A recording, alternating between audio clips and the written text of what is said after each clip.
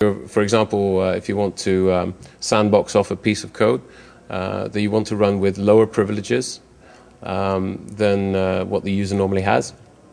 So, for example, if you don't trust that code, or if that code is parsing input that is untrusted, that comes from either the network or a file or something like that,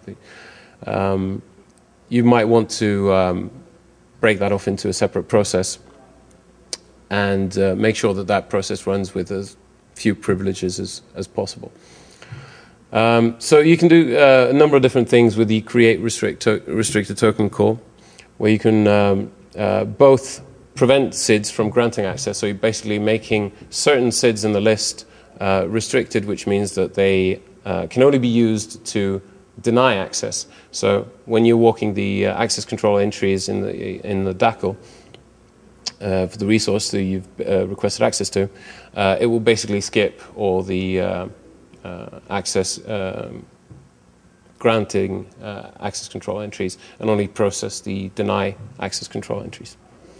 You can also remove stuff from this list and create a smaller list, and you can actually add stuff to that list as well that wasn't there from the start, which is very interesting. And it's actually fortunate that you can, because it's the only way actually to deny access to certain system resources for this sandbox process.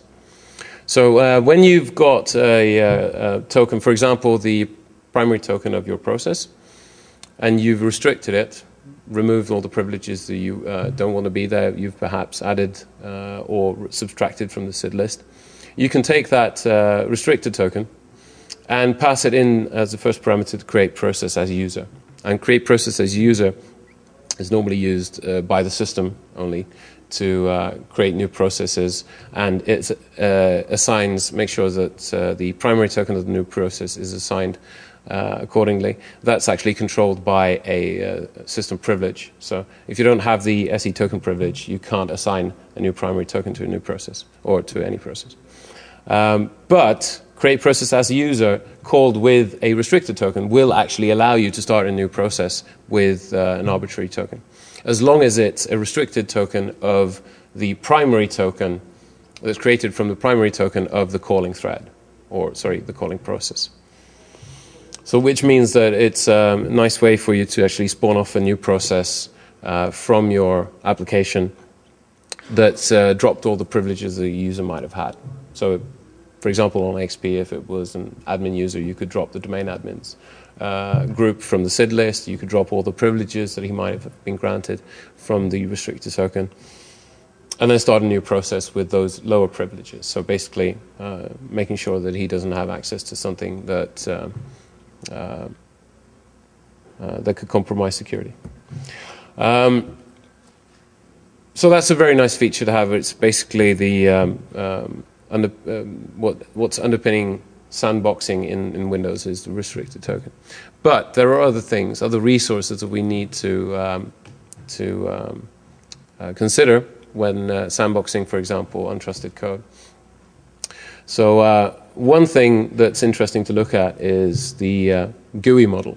And the GUI model is built up of securable objects with security descriptors.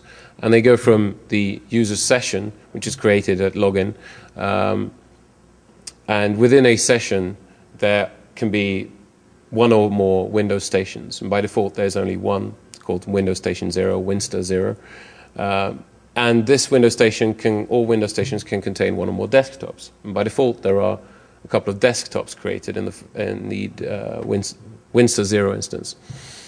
For example, there's the interactive desktop that you get logged into, essentially. And there's also the logon desktop, which is where you enter your credentials at the login prompt, and also where you get sent to when you press Control-Alt-Delete.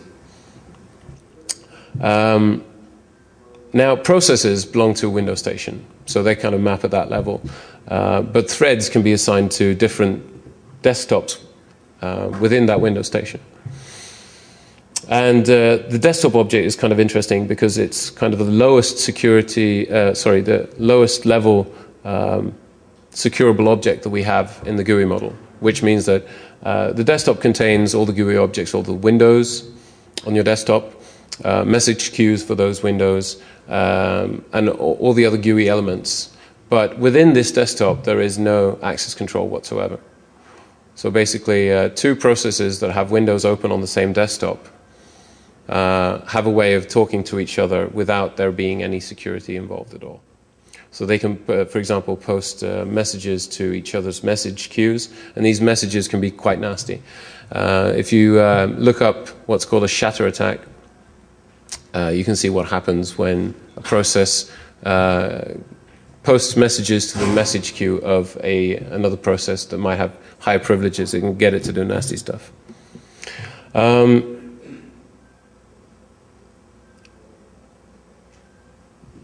With the 2000 terminal server release, there was a new concept introduced in the Windows security model, which is called a job object.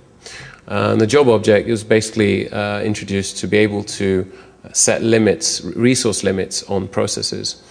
So for example, in a terminal services environment, you have several users that log in, and you want to set caps on, for example, CPU usage or memory usage, so that one user wouldn't be able to hog system resources and degrade the experience of other system users. So what Microsoft did was implement what's called a job object, which you can create and you can assign processes to it. And the job object can set a number of different limits. So it can set limits, as I said, on CPU use, memory usage, runtime of application, to prohibit hung applications or runaway applications. It can prohibit access to certain GUI objects that are above the desktop level, such as the clipboard, and prohibit access to sensitive APIs that might be used to compromise other processes. You can use it also to prevent access to granting new handles to UI objects of other processes, but that's not that doesn't give you very much.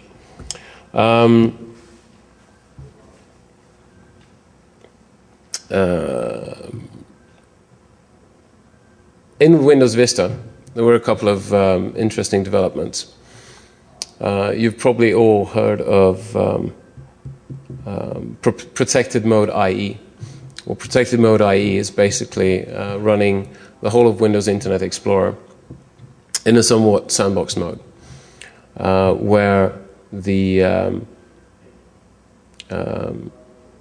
the Internet Explorer process has been prohibited from accessing, writing to system resources, even though it's running as the standard user that's logged in. So, for example, if you were to subvert the Internet Explorer process using exploiting a vulnerability, you wouldn't be able to write to the startup key in the registry, for example, or something like that. And you wouldn't be able to write executables to disk outside of a certain temporary internet folder, or temporary internet files folder, or something like that. And this is controlled by something, a new concept called mandatory integrity control. And this is mandatory in such a way that it's always checked when before granting access to a new system resource.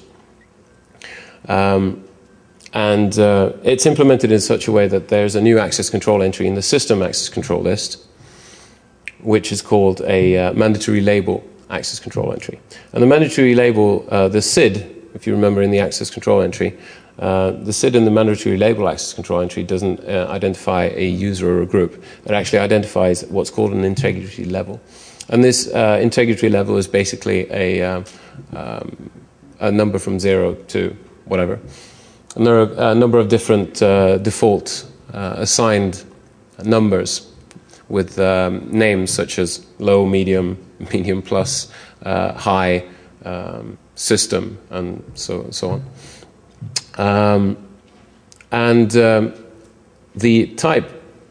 The attributes in the access control entry specify a policy. That can be one of no write up, no read up, or no execute up. In Internet Explorer, protected mode Internet Explorer, it only uses the no write up policy, which means that this process running under a lower integrity level cannot write to objects that have been tagged with a higher security, higher integrity level than low, which is what Protected Mode Internet Explorer is running as. So most system resources are by default tagged with the integrity level of medium. Rather, if there isn't an access control entry with mandatory label in the system access control list or SACL4 in a specific resource, it will be interpreted as being of integrity level medium with the no read-up policy, except for processes which will be interpreted as integrity level medium with no read-up and no write-up. Sorry, I got that wrong. No write-up, no read-up for processes. For every other object, it's no write-up, of course, same as the what I said earlier. And the reason why processes also have the no read-up policy is to prevent a low integrity process from reading sensitive memory from a higher integrity level process, such as maybe passwords stored in memory or something like that. And anybody can set a lower integrity level on a system resource. Anybody that can actually set permissions on a resource can set a lower integrity level than that process or thread themselves is running as. To actually raise the integrity level of a resource or a process, you'd need a specific SE relabel privilege to do that. So this is something that can be used to strengthen the sandboxing of your process that's running untrusted code, or rather parsing untrusted input, to make sure that if somebody were to gain execution within that process, they wouldn't be able to, for example, write to system resources or whatever policy that you've chosen to implement. Another thing that you probably all pretty familiar with at this point is user account control, which was also introduced in Windows Vista. And the idea with UAC, I'm not going to talk too much about this because it's not really relevant to application security, more than that you need to be aware of it as an application developer. The idea is the admin users before had always basically logged in and had all their privileges, all of their domain admin groups and everything enabled in their access token. And as you might imagine, people were surfing the web as domain admin accounts and stuff like that. Home users were logging in as local administrators and stuff like that. So that wasn't a very good idea, since any exploit in a web browser or email application or whatever could then use those privileges to take over the computer. So what Microsoft tried to do is force third-party developers to not assume that the user would have these admin privileges. So, for example, not assume that you're on Windows 95 or whatever and start writing configuration files in the program files directory and stuff like that, but actually use the user profile and the HKey current user type of the registry to